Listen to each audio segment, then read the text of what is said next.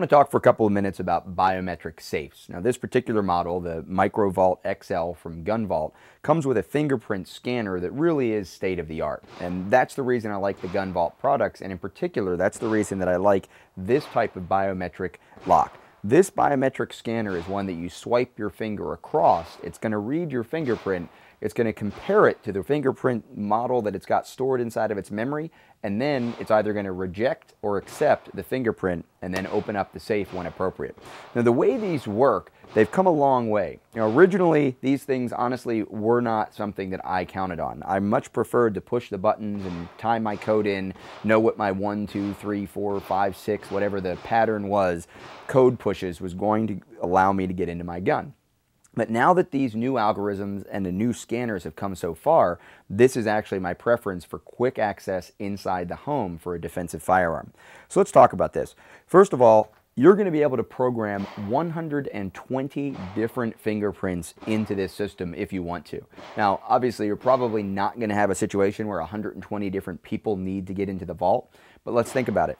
If I want to program in my right hand and my left hand, in case I'm injured, in case I'm carrying someone, right away that's 2. Maybe I've got a girlfriend, husband, wife, daughter, son, somebody else, a roommate. Now I take that 2 and multiply it by 2 or 3 or 4. Now I'm up to 8, 10, 12 different fingerprints. Plus, I may want to do some other fingers other than just my index finger. Maybe I'm going to swipe with my middle finger. Maybe I'm going to use my ring finger. Well, if I take 3 or 4 fingers from each person on each hand, and I've got 3 or 4 people getting into the safe, all of a sudden we start getting into the dozens of different fingerprints that we want this to save. Personally, I've also liked to use the learn function for the same finger redundantly. So I might do my index finger on both hands 2 or 3 times, so that if I happen to be at this angle one time and this angle another time and over here on this other side another time, there's a higher level chance that this is going to actually recognize my finger. Remember, under stress, you may not get that perfect placement. So I like to go ahead and teach the system my finger several times, even from the same finger on the same hand. So it's real easy to see how 120 fingerprints may seem like a lot, but as soon as you put this in an environment with a couple of different family members, you start thinking about redundant programming, and you want to use multiple fingers on multiple hands for each person, all of a sudden 120 seems really valuable. The other important thing to know about GunVault's algorithm is that it's constantly learning.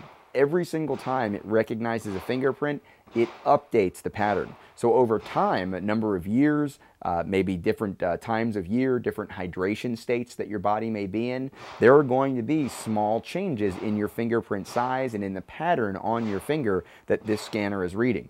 Well, the algorithm allows it to keep up with those changes. It also allows it to know whether or not it's a tiny difference caused by, again, maybe the finger is a little bit larger because you're holding more water, maybe you're not as hydrated and your fingerprint's going to come down a little bit, that pattern's going to change. This system is able to figure that out. What that means is you're going to have a very low false reject rate or a false acceptance rate. Now, a false reject rate, that's when I need to get in here, but I can't because it's rejecting me even though it should recognize me. Very low rejectance rate on these safes.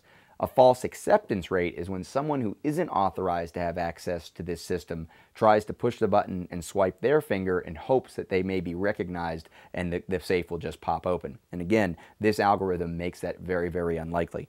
How does the system work? Very, very simply. Now, I'm going to stabilize this. One thing I have learned is that you want to make sure that the safe is stable. It's much harder to get it to read accurately if I'm moving it while I'm swiping it. So I'm going to place it down on the table.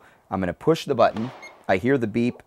I swipe my finger across, I hear 2 more beeps, and you probably heard the safe mechanism release. It's spring-loaded, so it actually pops it up a little bit, and then I simply put my hand down there and open it up. Now, you can turn the beeps off. If you want a silent mode for your home defense gun, that's fine. You can go with a silent mode. I close it again, and let's just say I don't have my little finger, my pinky finger is not programmed in. I push the button, sweep, and I get a red light with no beep. So this green light turns red when I get a rejection.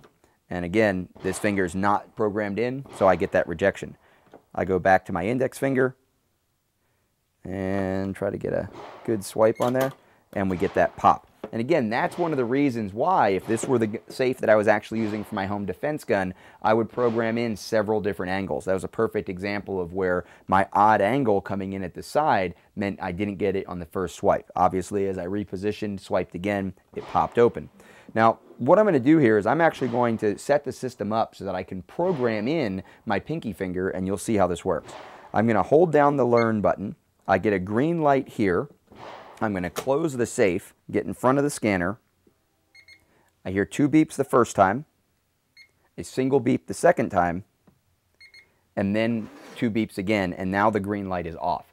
That tells me that I should have just been able to successfully program in the new fingerprint. Press the button and pop the safe open. Now, I could repeat that process, obviously, for all of my fingers. I could do my other hand. I could get other people inside of the household to go through exactly the same process. And if I ever get into a situation where I have too many fingerprints in there, or if I sell the safe to someone else, we can use the delete button to erase whatever happens to be in the memory. So again, these have come a long way. The GunVault biometric safes are exactly the safe that I use. In fact, this is one of my safes. This is one that I use inside of the vehicle, the PDN tour truck, regularly while I travel. The nice thing about these vaults is they also come with security cables that allow me to secure them inside of a hotel room or inside of a vehicle or anywhere inside of my home. The larger vaults, including the TAC vault that GunVault makes, also use the biometric scanner.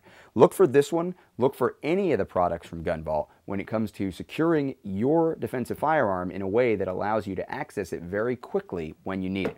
Biometric or keypad, either one will work for you. My particular option is to go with the new biometric scanner because I trust the algorithm, I trust it to make sure that I can get into it when I need to, and the firearm inside is the one that I'm trusting to protect me in the worst case scenario.